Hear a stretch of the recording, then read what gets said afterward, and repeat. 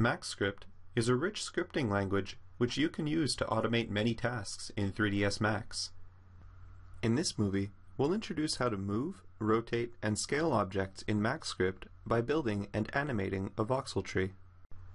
Under the MaxScript menu, click on MaxScript Listener. In the MaxScript Listener window, select Macro Recorder Enable. Now, when we manipulate Max's user interface, the corresponding MaxScript commands will be echoed in the listener. This will help us discover the commands we need as we build our script. Let's get an intuition on how to build our script by manually stacking two boxes.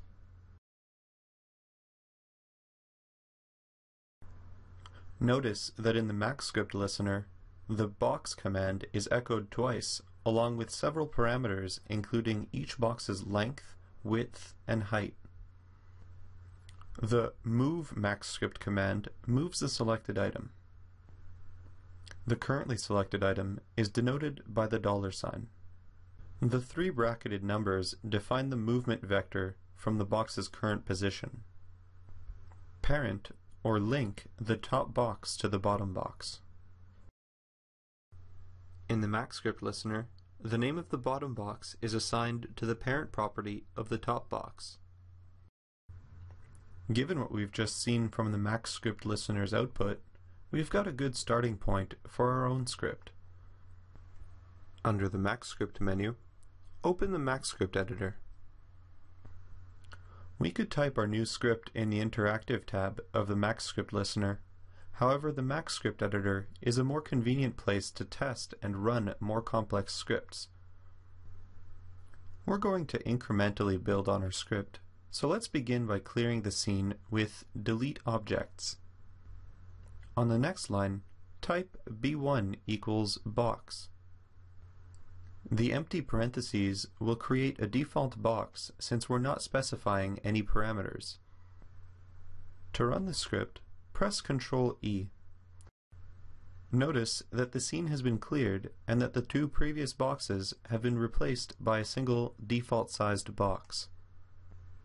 Back in the script editor, type b2 equals box to create the second box.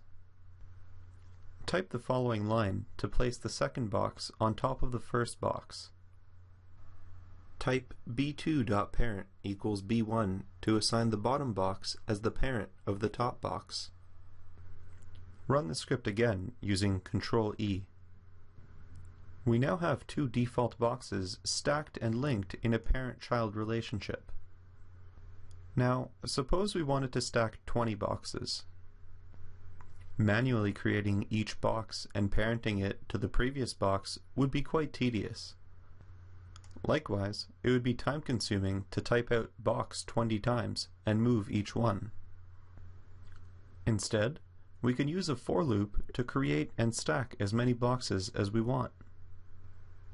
Let's comment our previous code out in case we want to refer to it later. 2 dashes will create a single line comment, while a paired slash and a star will comment multiple lines out. We'll leave the delete objects line since we want to run our script on a fresh scene every time. Type the following for loop.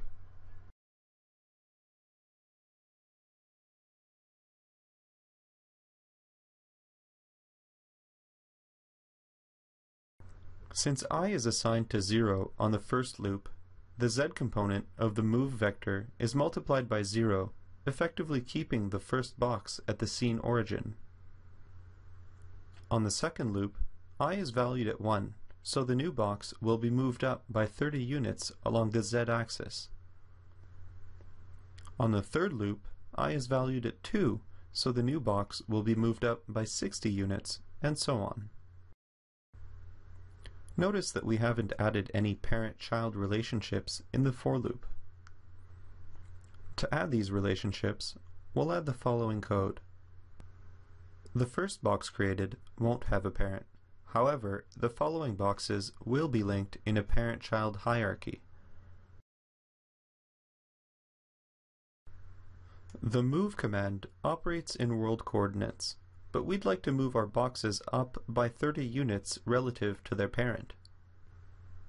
To do that, we'll replace the move command with the following line.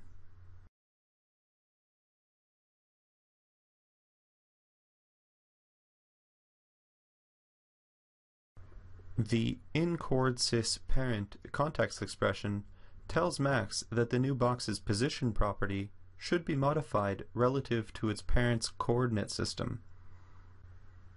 By moving the box relative to its parent, we've gotten rid of the multiplication by I. Next, we'll cover how to randomly rotate our boxes around the X, Y, and Z axes of their parents. Use the random expression to sample a decimal number between -10 and 10 degrees. Instead of in_sys, we'll use the about context expression with the rotate command to rotate the new box around its parent.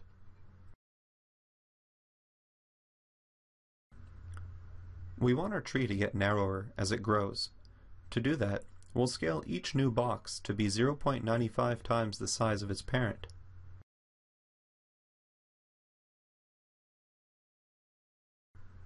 Our tree is taking shape, but it doesn't have any branches yet.